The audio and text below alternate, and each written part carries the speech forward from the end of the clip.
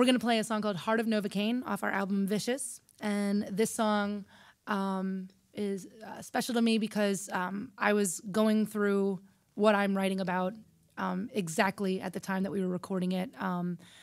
You know, stuff in my head, have to get it out, power music.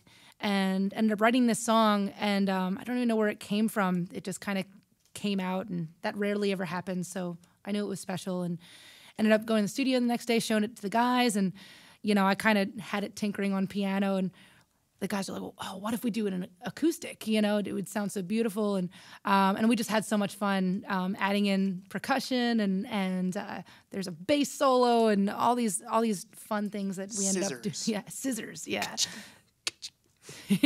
For those of you who are listening, those were actually scissors on the record. Yeah, we don't have those sticky scissors with us, so we're gonna have to deal.